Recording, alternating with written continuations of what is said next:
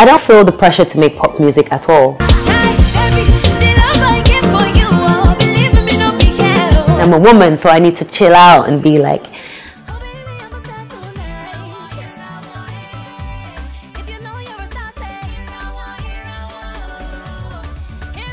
well, I've been offered a few movie roles in the past 6 months. I know a few directors that are really cool. Like, I have a good relationship with Nollywood in general, and I like to act, as you can tell from my music videos.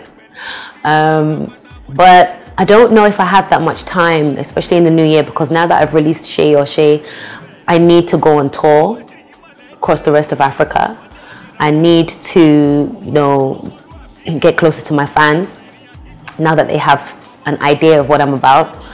And also I own a record label, so I have to sign people and focus on them too. And then I'm a woman, so I need to chill out and be like, you know, a woman, right? So there's a lot of other things I have to do first before I think about acting and modeling and all these other things.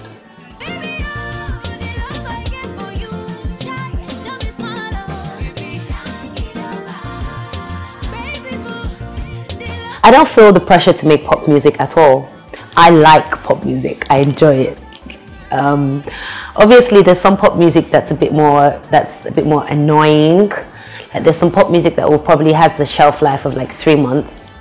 But for that moment, everybody's caught in the hype of it, and everybody wants to be silly and, you know, enjoy this pop music that really doesn't make any sense, but it makes you feel good.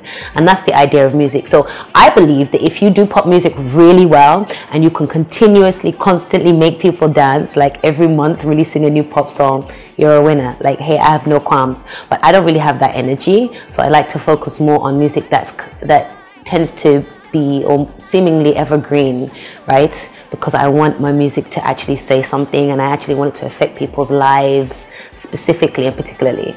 And I believe you can only do that from music that comes from your soul and music that is evergreen. So that's why I tend I kind of lean more towards that contemporary side rather than pop.